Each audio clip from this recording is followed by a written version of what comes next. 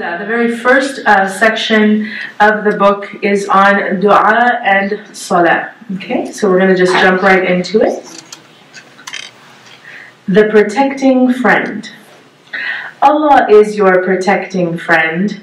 You can call on Him again and again. When you're tired or you're at ease, you can make dua anytime you please. Day or night, it is your choice. It pleases Him to hear your voice. You can talk to Allah about your day. You can ask Him to take your pain away. When you're happy or when you're scared, your protecting friend is always there. In your pajamas or in your best clothes, after gym class or smelling like a rose, ask Allah silently or ask out loud when you're all alone or in a crowd. The line is open for you to say what's in your heart, night or day. Dua is almost like making a call. You don't have to prepare anything at all. The King of Kings. Prayer is different than making dua. Prayer is like we're visiting Allah. Even when we visit a friend, we go the time they say to attend. We wear good clothes and comb our hair. Go all dirty, we would not dare. We follow directions to get to their house, for if we don't, we will get lost. We have good manners when we're there. Ignoring them would not be fair. So when we visit the King of Kings, we keep in mind all these things. We go the times He invites us in. We can't be late if we want to win. We groom ourselves the way He taught about what is right and what is not. We follow our beloved Nabi's directions, for His worship was complete perfection. We try to do everything just right, as Allah's guests were more than polite. Such an awesome thing to pray and be with Allah 5 times a day.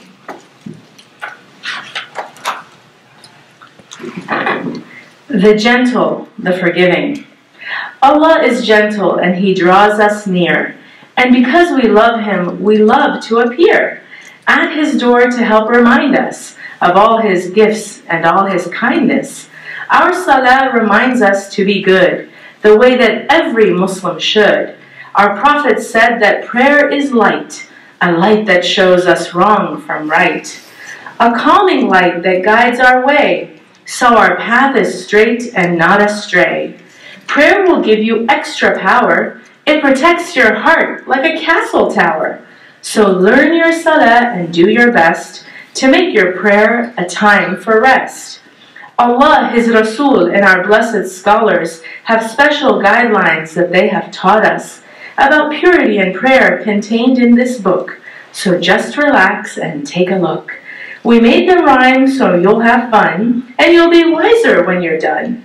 Then be with Allah, the gentle, the forgiving, and thank Him for the life you are living. The next section is on purity. What's purity mean? Who can tell me? Raise your hand. Yes? Cleanliness, mashallah, very good. The fard acts of wudu. Okay? 3 parts to wash and 1 part to wipe, and they are each of a different type. The 1 part you wipe is your head, so don't try to wash your head instead. Face, arms, and feet, it is very true, you must wash them to make wudu. When you wash, here is the difference. The water must drip in this instance. First face, then arms, then head, then feet. The fard of wudu are now complete. To wash your face, all must be wet. Do it right and you're all set. From top of forehead to bottom of chin, do it right and you will win. From one earlobe to the other, tell your sister and your brother. If all is wet, then all is good. You did it like the Prophet would. Wash hands and arms, all must be wet. Do it right and you're all set. Include your elbow, it must be wet. Do it right and you're all set. 1/4 of your head above the ears is what you wipe, so have no fears. Include the ankles when you wash your feet. Now all the essentials are complete. And you can see, mashallah, in the illustrations here, there's, you know, children doing wudu and doing different parts that are described in the rhymes. Alhamdulillah. So a lot of fun pictures to look at. The next section is on actions that break wudu. No, there are things that break your wudu, like when najasa or air comes out of you. Every time this happens to you, please make sure to repeat your wudu. When you're praying, you're talking to Allah. Laughing quietly will break your salah. But while you're praying, it is also true. Laughing aloud will break your wudu. Wudu puts you in a purified state. You know what's happening when you're awake, but if you happen to lie down to sleep, repeat your wudu, your state to keep.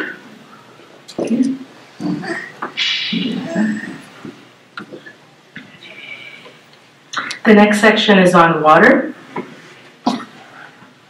If you make your wudu in a beautiful way, the Prophet will know you on Judgment Day. Your limbs will shine and he will know it's because of wudu your face does glow. If you have very little water, whether you're a son or a daughter, your face, your arms, your head, your feet, the fard of wudu are now complete. If the fard are done in a perfect way, to Allah Most High now you can pray. If you miss your face, arms, head, or feet, then your wudu is not complete. But if you know you have enough water, whether you're a son or a daughter, then of course it's nothing new. You should do a complete wudu.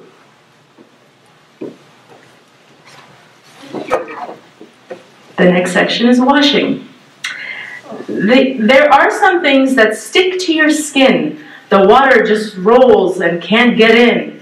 If this ever happens to you, please clean it off before making wudu. If some najasa gets onto you, you truly don't have to repeat your wudu. Just wash it off up to 3 times. Aren't you glad this lesson rhymes? If najasa is there but you can't really see, then you must always wash it times 3. After you do, there's no need to doubt that all the najasa is already out. In the washroom, you take care of your need. Wipe, wash, wipe is best indeed. In the washroom, you take care of your need. Wearing slippers is best indeed.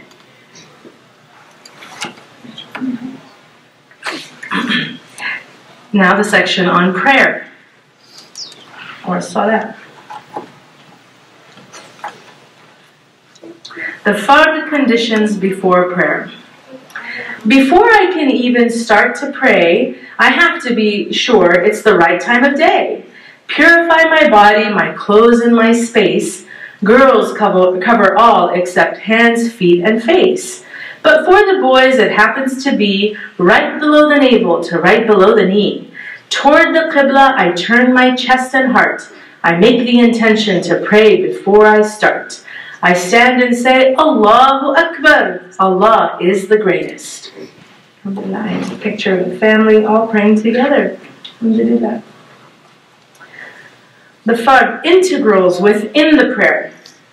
Now we come to the bones of the prayer, but it is only the very first layer. If you forget any of these, repeat the entire prayer, please. All of us must stand, and I truly can. I must recite one verse of Quran, but I do not recite it behind the Imam. I must bow to the Lord of the worlds. I must prostrate to the Maker of boys and girls. I must sit at the final sitting, as long as the shahid to do Allah's bidding. If you forget any of these, repeat the entire prayer, please. The wajib, what you say. Now we come to the flesh of the prayer, but it is only the second layer. If you forget any of these, do a special prostration, please. There are things that you say and things that you do, and the way that you do them is important too. For a fard prayer, these are the rules. For a fard prayer, these are the tools. Al-Fatiha is one of the surahs you say. In the first 2 rakahs, recite it when you pray. A surah or 3 verses is also what you say. In the first 2 rakahs, recite it when you pray.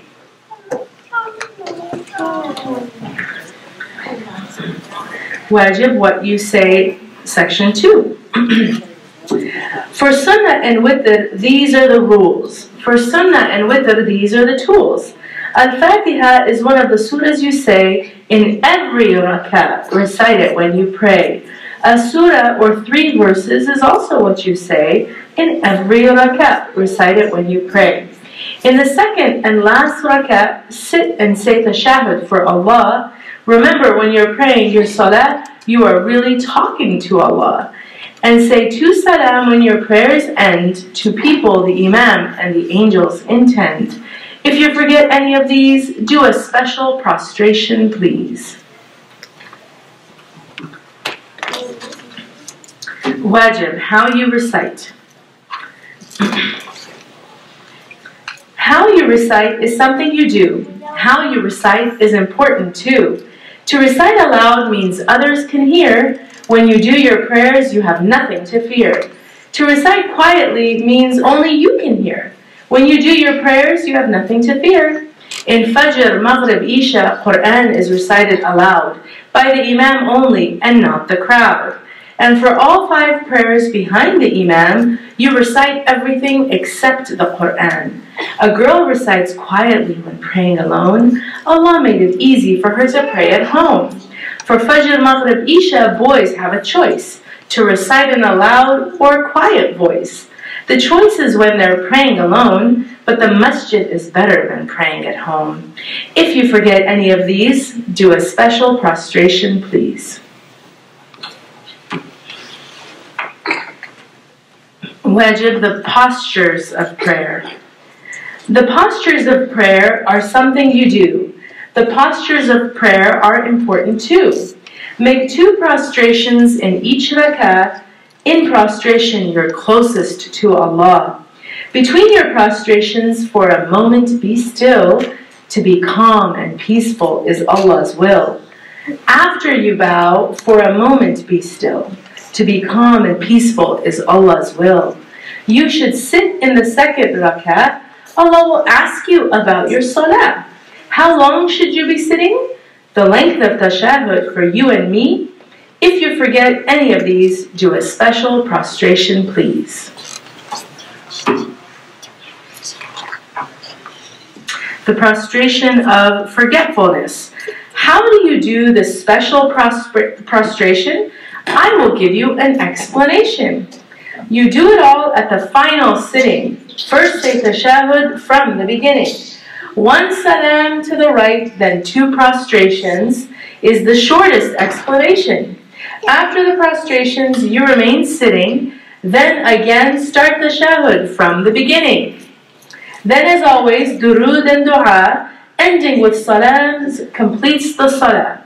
Now that you know it, alhamdulillah, now you can do it, mashallah.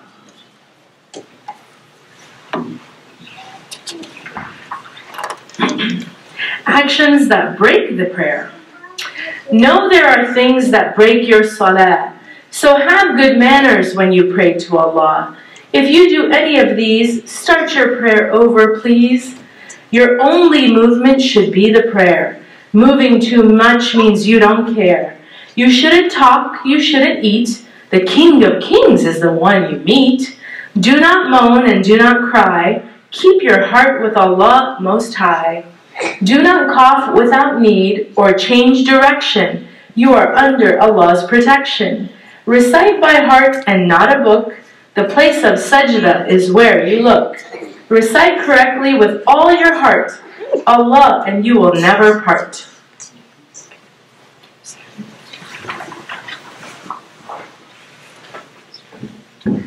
And this is a dua, the book of the remembrance of Allah, or a hadith, excuse me.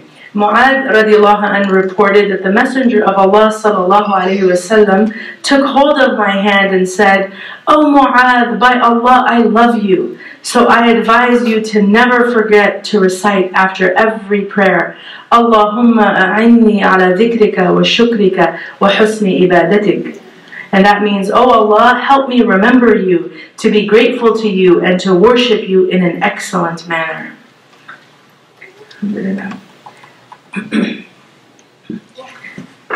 Now, at this point, the book offers parents and teachers a lot of resources and information to explain the terms that were read throughout the rhymes to your children.